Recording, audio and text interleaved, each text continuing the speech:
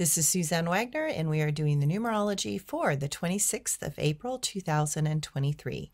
If you add all those numbers together, you get the number 19, and if you add the 1 and the 9 together, you get the number 10. In yogic numerology, the number 10 intends to make things happen. It's the number of power, radiance, boldness, and courage. We feel the power inside trying to find a way outside. There are moments when the life force inside our being just cannot be contained.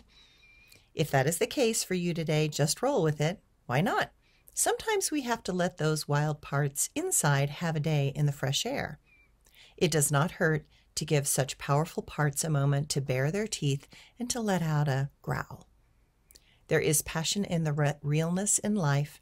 Life is not designed to be boring or flat.